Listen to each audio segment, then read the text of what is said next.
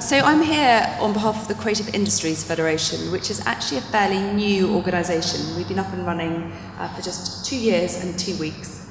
There is nothing quite like us, we don't think, anywhere in the world, and we were the brainchild of Sir John Sorrell, who is a UK designer, a UK business ambassador, and also a philanthropist.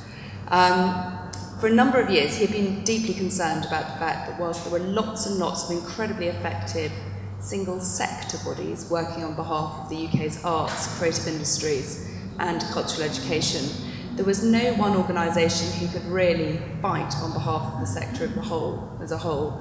And the feeling was that quite a lot of the messages of the sector as a result were getting lost in central government policy making perspective. So he came together with a number of UK industry leaders about 2.5 years ago, including Nick Serota from the Tate, Tony Hall, who's Director General of the BBC, Martha Lane Fox, Peter Bazalgette from the Arts Council, and a number of other leading lights across the sector to bring together what is now the Creative Industries Federation. So we launched about 2 years ago, and we now have 1,000 members, and importantly our members come from every single sector of the arts and creative industries, but also from cultural education. And there's a very strong feeling that those are the three legs of the stool, and if there are any policy interventions that worry one of those legs, all three will suffer. Or if there isn't the right policy infrastructure for those three legs, they will all suffer. So how we work on policy, because it was obviously a very broad canvas, is we only campaign on issues which pertain to all of our members. So we focus very, very much on talent and skills and the skills pipeline. We focus on infrastructure for the sector. We focus on access to finance and funding, and we focus on what the international position of the UK's arts and creative industries is and what support is needed. Now, those were the 4 policy areas we were focusing on. We've obviously, on the 24th of June, we added Brexit and the implications of Brexit on the UK's arts and creative industries. But the work didn't just start on the 24th of June. We actually started far earlier in February, just after David Cameron came back from Brussels.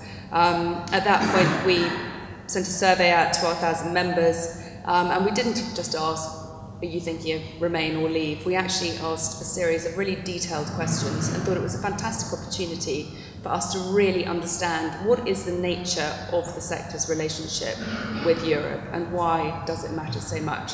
So the result of our survey is quite well known, that 96% of our members did vote, or said that they were going to vote to remain in the EU. But actually what was probably more interesting is the amount of detail we got about the relationship. And again, it fell into 4 very obvious categories, which was freedom of movement, access to talent and skills.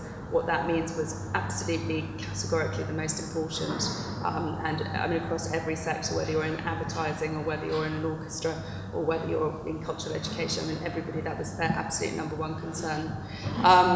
Trade, the EU being an incredibly easy trading partner, obviously was very, very important. A lot of our members are very invested in copyright, IP, trademark protection, and the influence we've had there has been important. And then also, for an awful lot of people, it was funding was the issue as well, and access to the various funding streams. So when it came to the 24th of June, we were pretty well prepared, actually, in terms of knowing what the implications potentially were. And we were quick out of the blocks that morning, and by 11 o'clock, our very enthusiastic chief executive had agreed and announced that we would do 11 roadshows around the UK to go and visit members of the arts and the entire community.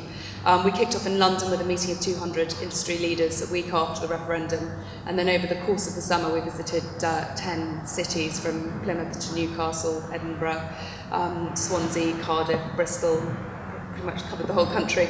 And at the end of that, that culminated in a pretty lengthy report, which we can circulate to you if you'd be interested. It really gives a very good and detailed snapshot of, say, what the relationship of the sector is, where the pressure points are, where the red lines are in negotiations. And we presented it to the Secretary of State, Karen Bradley, at the end of October. And subsequently, we've been into 8 government departments now to speak about various bits and pieces of it.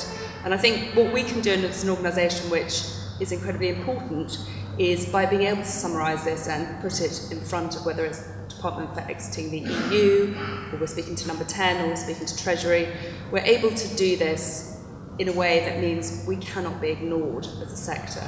And actually, when it comes to negotiations, we very much hope that we won't be forgotten. You know, the financial services have vast, enormous, obviously, sums of money and negotiating power, and that we hope that by being able to speak with one voice on such an important issue, it will help. I'll just give you a tiny bit of detail on the sort of things which I think might be of interest that came out of the report. I mean, in terms of talent and skills, I mean, we are an incredibly diverse workforce in the UK, and we benefit enormously from the fact that we have a huge number of European nationals working in the UK, but also the fact that our UK nationals can come obviously and work so easily in Europe. I mean, officially the UK statistic is it's only 6% of the creative industries workforce is European, but we absolutely categorically do not think that is the case. I mean, certainly in London, we were hearing up to sometimes 50% of some of the creative industries companies with European workforce. And that's not just about plugging skills gaps, because a lot of the creative industries have global skills shortages. There are not enough animators in the world. There are not enough visual effects professionals in the world. Now, in the UK, we happen to have some incredibly good tax systems, which means we make lots and lots of films and animation. So we do attract a lot of EU nationals. But actually, a lot of people also just love working in London. So that's, I mean, it's interesting, the sort of creative hub that we have there, and that people can come and go as they wish. Another issue is that freelancing came up time and time again, because we are a sector who has so many self-employed and freelancers. And whether you're a violinist or work in visual effects, or whether you are working on a film, the fact that you can move backwards and forwards is incredibly valuable to our sector. And there's no sort of automatic, sort of obvious visa system that could be put into place. So that's something that we would very much like to work on, is some sort of freelance visa or self-employed visa, both in a reciprocal way. Our universities, again, obviously, we have, particularly in the arts world, we have a very huge, high number of international students. And University of the Arts London has estimated if EU students had to move on to international students' fees, they would see their fees go up by 91% overnight. So there is a huge barrier, essentially, to accessing to some of these incredible art schools that we have in the UK. And say we welcome enormously the diversity, the importance of the diversity that bringing in EU students into our universities brings. Also, obviously, EU funding. Some of the examples we had when we went around the UK of just how interesting the collaborative nature of EU funding has been and how important it has been. I mean, the Creative Europe programme came up time and time again as just an incredibly powerful example of how networks can be formed across Europe. International trade. I mean, it's all very well to say there are a lot of markets that we haven't traded with, but if you are a tiny business, and most arts and creative industries are tiny businesses, the average number of employees in England is just 3.3 employees per business in the creative industries. You're not going to have the time or resources to go and seek out new markets in India, Australia, all the markets that have been cited as fantastic new opportunities. I mean, Europe has been such a fantastic trading partner on the doorstep for particularly small businesses to start their export journey. And then obviously digital single market and IP is huge. And our influence there, I think, has helped a lot of other European countries in terms of making sure there is a strong copyright and IP framework. And we very much urge that we continue to have a seat at the negotiating table. So we hope that what we've done in putting together this report is incredibly practical. We've not been dramatic about it, but nor have we been overly optimistic and ignored the hurdles that we're going to have ahead of us. And I think our role is really to continue to be incredibly practical, to continue to gather evidence of where issues that have been mooted have actually turned into real issues, or where solutions have been found, and to continue to engage with government on a very, very active basis, just to ensure that for everybody, both here and in Europe, we have the best possible outcome of forthcoming negotiations.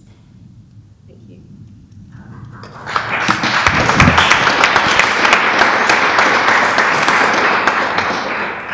That's great to hear that, Harriet. And are you starting to get response from the various government departments that whose corridors you're trading around? I'm always asked that.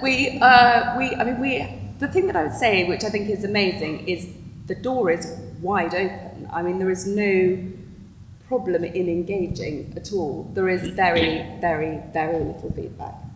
But we feel very, very delighted that actually, as a sector, we are being listened to at the highest level, and I think that's important. I have a direct question to this. I read in the Guardian that the cultural minister is not involved in some kind of Brexit board of ministers negotiating and preparing. Is this true? It is true. Yes, no, it is true. I mean, we which is why we don't just engage with DCMS, which is the Department of Culture in the UK. We engage across every single department. I mean, they have worked closely together, and when we formally presented our document to government, it was both the Secretary of State for Culture and a minister from department for exiting the EU were both there at the same time. Also, just quickly, there is going to be an announcement, maybe this side of Christmas, on industrial strategy, which is another priority of the Prime Minister in the new administration in the UK. To date, the creative industries has not had a named place within it. There is a feeling we may have a named place, and actually if we do, that's an extraordinarily important step to be able to influence those negotiations as well.